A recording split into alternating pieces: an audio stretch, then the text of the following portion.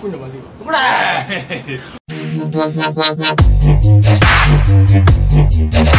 What is up, guys? It's Jesus Supreme over here with Master Jezzy.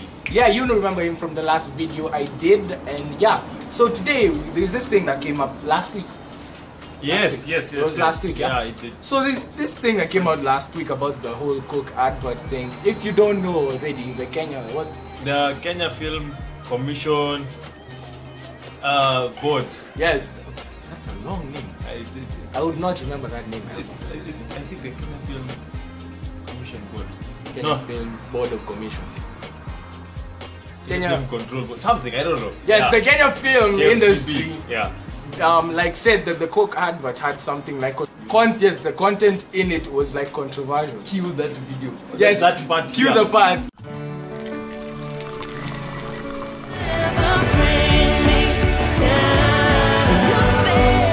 Okay, so in the middle of the advert, there's this part where there's this guy who makes out with a chick. Like, they're in a library. It looks like a library place. Yeah. Yeah. So the guy makes out with the chick and then like the buzzer and then puts her on top of the table. And they start making out. Yes. So it was very short. So they're like, oh, at our kids, it's being shown on TV. Yeah. At a time that is inappropriate because children are watching, so that should not be on TV. And it became so big.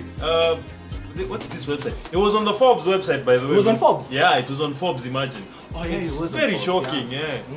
It was very shocking, by the way. Yes. But I did not expect that. Like, if they think our kids don't... Okay, I don't have kids. Yes. I don't have kids. But if they think that the younger generation won't find out about these things, they will anyway. Yeah. There are so many other platforms they can use to find out about this. I don't get why. And the one thing, by the way, that I don't get with KFCB, and this is for you, Ezekiel Mutua, I know if you're watching, you might find this video. If you tell people not to do something, it's actually counterproductive. They will do the complete opposite. It's called psychology, man. Yeah, it's like that YouTuber guy who said, when I tell you to not think about an elephant, you will think about an elephant like you're doing now. So you tell the kids not to watch, you cut a scene and that they shouldn't watch this. They will go online, they will find videos of people making out. They will. Yeah. Like on don't test people's patience. I mean, you should have cut it out before it even came. Yes. Because we've already seen the thing. Seen the video. Now you've cut it and we can notice. Yeah. I don't take notice of those things, by the way. Just to say. But I did notice that they cut that part. It was like, really? Yeah. Really? It was stupid. I mean, I had to make a video of this because of just like the whole negative perspective